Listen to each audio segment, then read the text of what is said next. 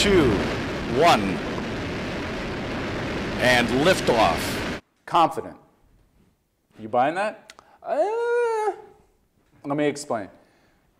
This is a team that has overcome obstacles all year long. I mean, we're talking about a team that won with a starting pitcher bleeding on the mound after 21 pitches, and they still won a game. Just because they lost a game yesterday, the first of 7 that they've played in the postseason, is no reason for people to start thinking the worst.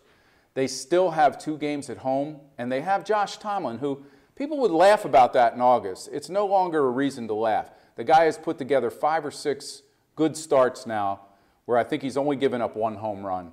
I think he's a veteran guy. They know that he can go out there at home and give them a good quality start if worse comes to worse. And this is a feast or famine Toronto lineup.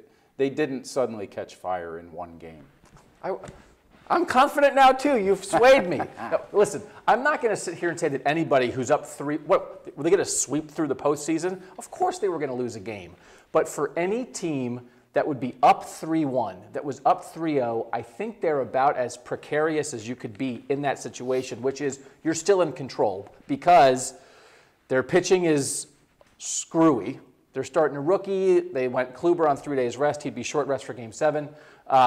The Jays rotation is on their rest, and I think maybe the Jays bats woke up a little bit in Game 4. So are you nervous? No, you're not nervous. But for being up 3-1, you're about as you could be.